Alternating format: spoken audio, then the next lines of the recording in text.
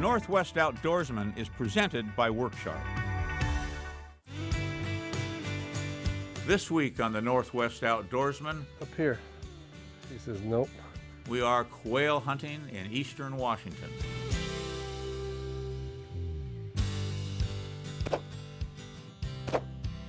It's fun though. I feel younger. Nice job. Thank you. Nice shot.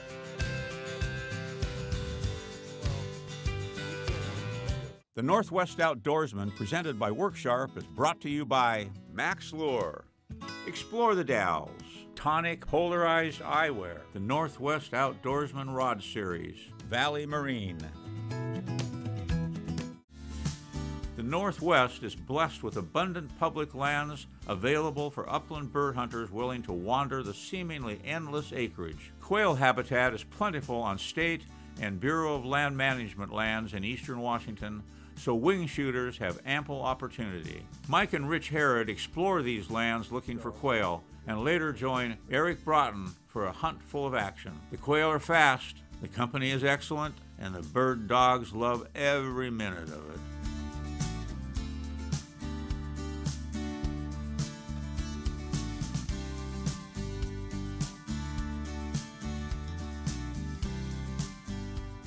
It's tough being a dog.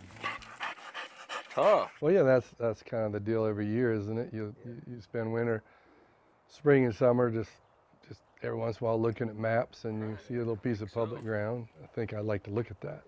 We'll get them to run out up here, and then we'll come and we'll hunt this down. Yeah, now it's got Sue, right?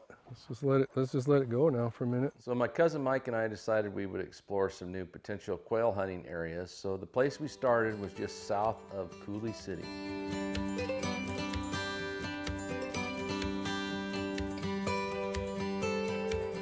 Sue on the point down there. I'm just running around. Oh yeah.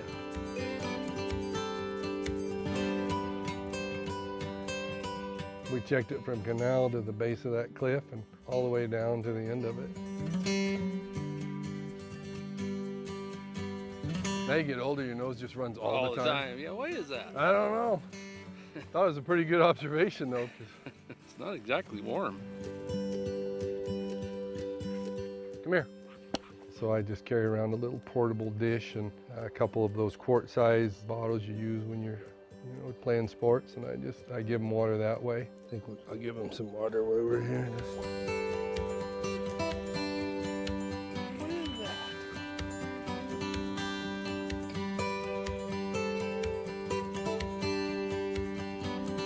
I'd seen some quail in this spot when I was archery deer hunting, but it seemed like they'd just moved on. That's where they were really before. Yeah, they put that big piece of equipment right here, you know? It's worked. I bet on some days it'd hold birds. The day we got there, it just didn't happen to hold any birds, but it was still neat because we were down the bottom looking up at the big basalt cliffs, and if someone said, let's go back, I'd go back. So we took the road and we kind of circled back like we were going to town, then there was a flat. In there, we decided that we'd go run the dogs there for a while. If you sit and you watch Trey, because she's 8, she'll come up to a place like this and she'll look for a second. And it's almost like she just picks an area. I don't know if it's true or not. Where like Sue just, at 3, just makes patterns everywhere. And we've got a couple of spots we've hunted where she's hit birds, say 600 yards up from where we park our car. You let her out, she goes back there. You just watch her on the GPS, she'll go back there. She'll, check the whole area out. Come on, Trey.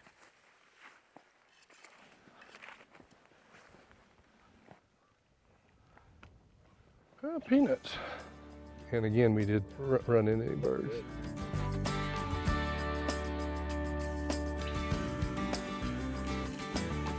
We got our elk camp roast happening. Oh yeah. Oh yeah, that's all part of the hunt, right? Before we even go, we know we're gonna stay over. It's like, okay, what are we gonna have for breakfast? So, yeah, we had sourdough pancakes. I think we had some eggs. We made some bacon. You had told me about this spot from the deer season, and my wife and I had went there about a week, maybe 2 weeks before that, and we ran into 2 coveys of birds. One of the things I like to do is sling a shotgun over my shoulder so that I can hunt and somebody else can film when we're doing something like this. But this past winter I took a pretty bad fall and I wasn't able to shoot.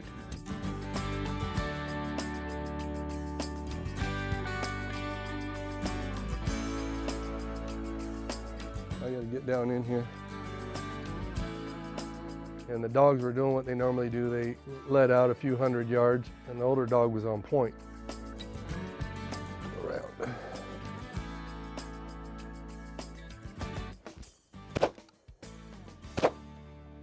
I got feathers on both birds. But no bird. I don't know. Coming up after the break, On the top until that happened.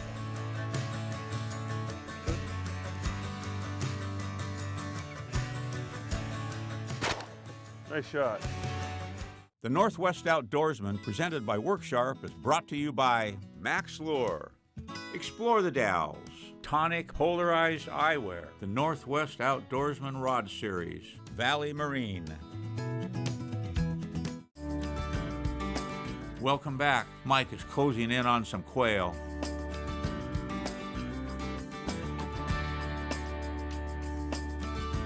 And the dogs were doing what they normally do. They let out a few hundred yards, and the older dog was on point.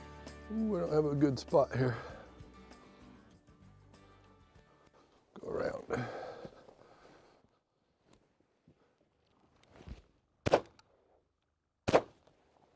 I got feathers on both birds. But no bird. I don't know. Yeah, once they got on top of that cliff, they were too flat. It's fun though. Yeah, it was fun though. They went up and went whoop right over the top of the draw, which is taller than my head. They went up and then went down. They were gone. Because if they're down, if they're down below that, we can just drop off. After that first bunch of quail got up, I thought, man, this might be pretty good. Sagebrush right there. Uh-huh. What is that, 7 feet? Oh yeah.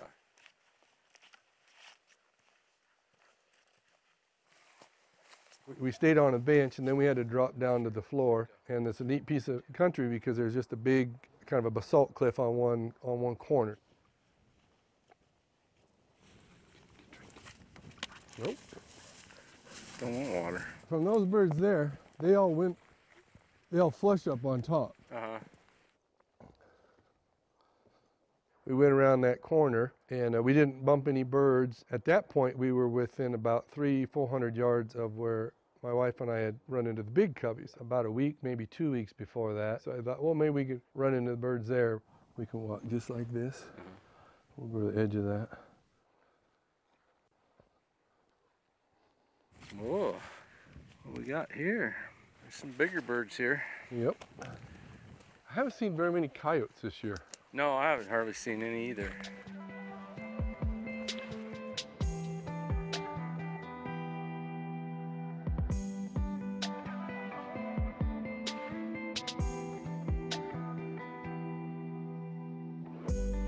And when I ran into it the previous week, I knew you and I would eventually go back there, and I wanted to show it to you because there's an old horse paddock and barn, and it's perfectly weathered, and some of it's torn down, some of it's down there.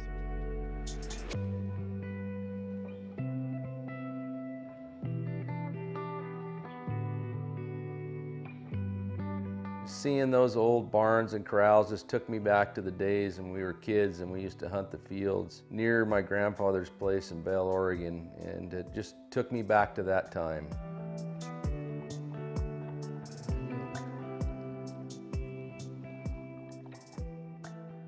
Sue, come here. Part of now hunting with dogs is different than when I first started. I started right at the tail end of when you used to hunt with bells on. And then GPS collars came out. But the new style is you use a handheld, but also they make a watch. And I just have a watch and it tells me the direction they are and how far away they are. And it indicates if they go on point or not. Oh yeah, on point.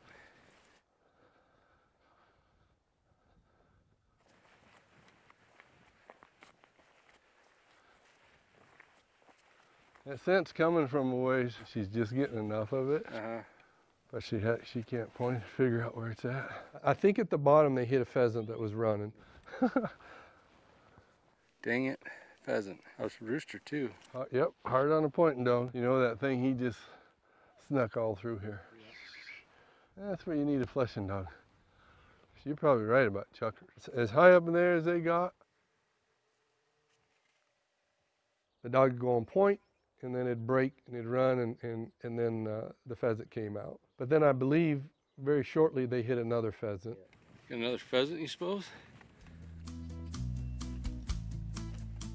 I thought this was gonna be good too. We started out great, and then, well, then you know what happened. Thing is, I'd still come back. Oh yeah. So after a couple of days of not getting very many birds, I thought maybe I'd give my buddy Eric a call because I knew he knew a place where we could get some birds.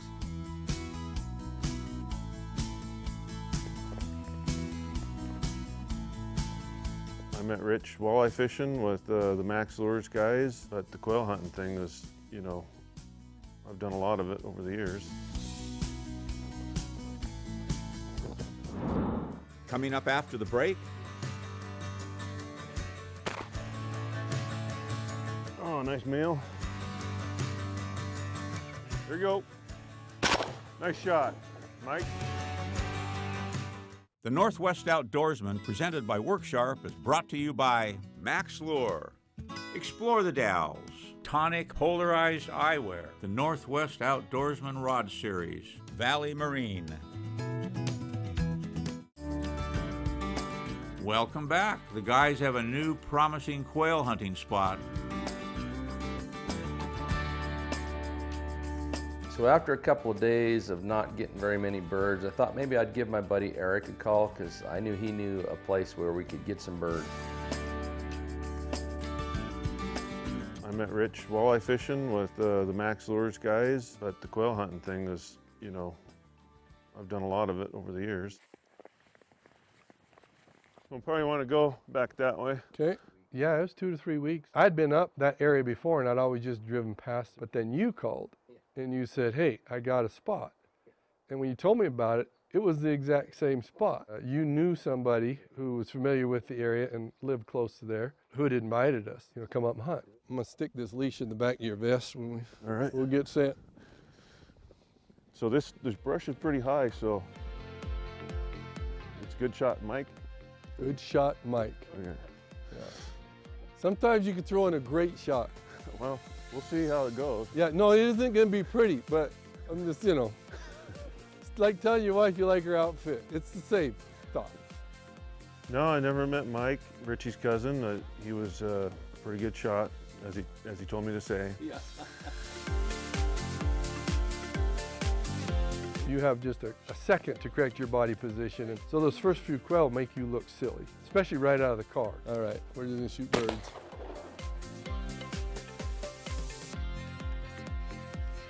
Come on. It was a nice shot, Mike. Is that what it was? See, now you're getting the hang of it. It's like a pinball machine up there.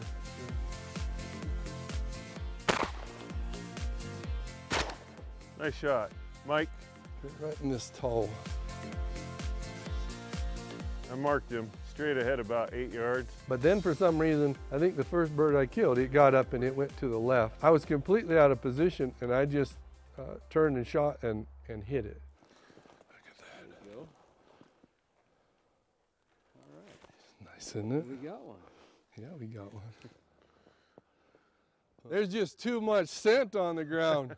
She's like in a perfume factory. Well, hopefully she'll figure out she's got to slow down. And on the snow, and it was fresh snow, there was tons of bird track. And the thing about like pointing dogs versus flushing dogs is you can't put them in a perfume store because they don't know where the scent is coming from. It's a great place for a flushing dog. So we're in good shape still. Tennis ball size. I know. You're like, be patient. I feel if I do it quick, I feel younger. It's hard to keep track of the birds you're shooting at. That's why I shoot a single shot. If I have 3 shells in my gun, I end up shooting more than I I probably should, and you can't keep track of which ones are down and where, and your dog's kind of doing this and you're doing this. Yeah, those birds, they're right down on this edge down in here. Okay. God dang it. Nice job. Rubber boots and snow and rocks, it's good. Gotta be careful. Oh, nice meal. Yeah. Thank you. This is fun. There you go. Nice shot, Mike.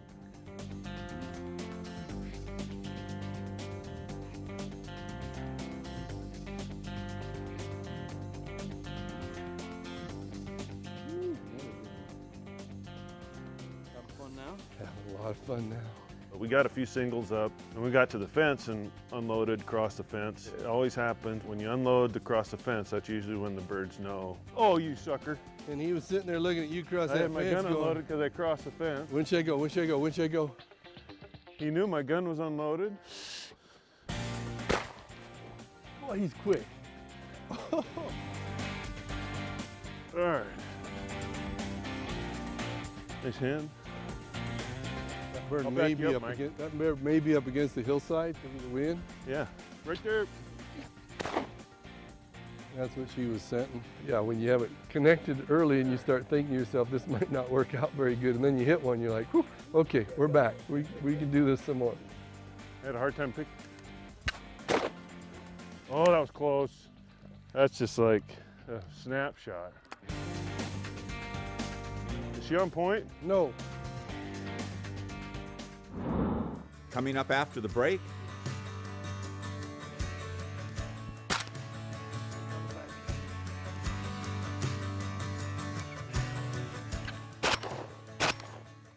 the Northwest Outdoorsman, presented by Worksharp, is brought to you by Max Lure. Explore the Dalles, Tonic Polarized Eyewear, the Northwest Outdoorsman Rod Series, Valley Marine. Welcome back. The quail are flying every direction. Yeah, when you have it connected early and you start thinking to yourself, this might not work out very good, and then you hit one, you're like, whew, okay, we're back. We can do this some more. I had a hard time picking. Oh, that was close. That's just like a snapshot. As far as missing goes, you know, we all miss, so it's okay. Is she on point? No. Okay. It was a beautiful day out there and lots of quail, and I was getting a little jealous I wasn't packing a shotgun. This little saddle right here is fun when they come up here. I just don't know. Track them down maybe, right in here. There's another set. Oh, she's on point. I'm just gonna swing around this bush. Oh, Oh, sorry. I followed the tracks of that bush right there. Dang it. Cameraman's in the way. You know where Mike's at? We should have just left the dog out of this. We got down on the flat, and Mike figured that maybe having a flushing dog would be better. So my current dog, Addie, she's 4 years old, female chocolate. She's got a really good nose. Within a few minutes, I could get back to the house and get Addie. Can you see her to your right, Eric? Yep. Good shot, Mike. When we got down closer to the bottom, which became more of a flat, the single started holding. And that's when the pointing dog comes into work.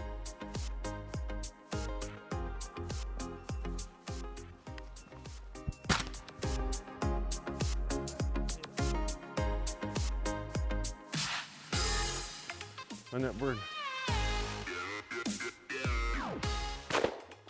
Oh, you sucker. I hit you. Good girl. Good job. Didn't go down. And that bird clean too, huh? Yep. You gotta love those misses. Fun though. Fun though. Find that bird.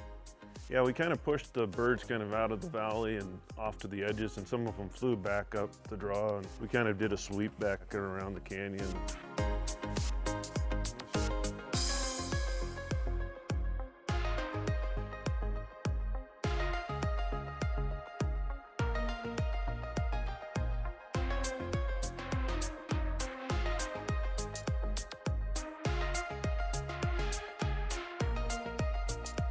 we came back up and we started in, got a few singles, and then we were able to get on a few more and kind of finish out.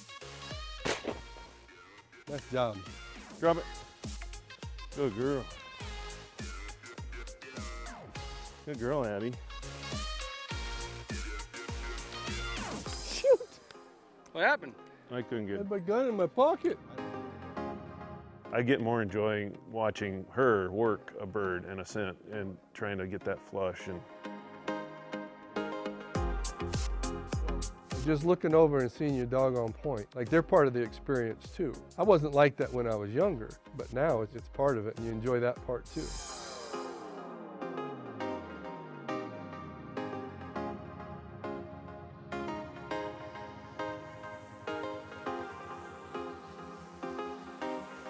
had a phenomenal time. I'd like to do it again. Maybe have Mike say good shot Eric or something once in a while. But outside of that, no, it was fun.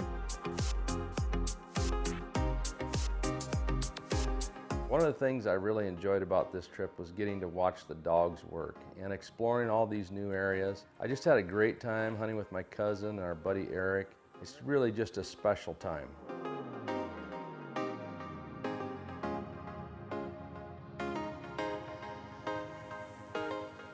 It's time now for another Harrod's Cookhouse recipe brought to you by Micklich, the Spokane Spice Company.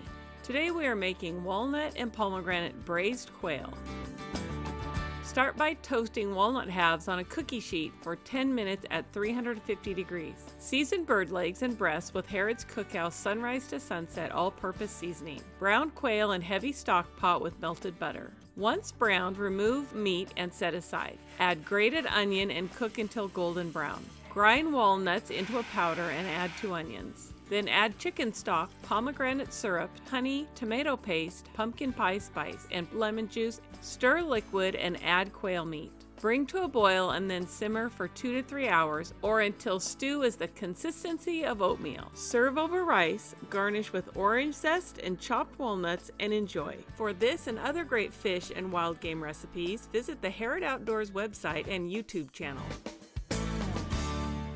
But a lot of edgy type habitats where you might have riparian areas, the quail seem to really like those.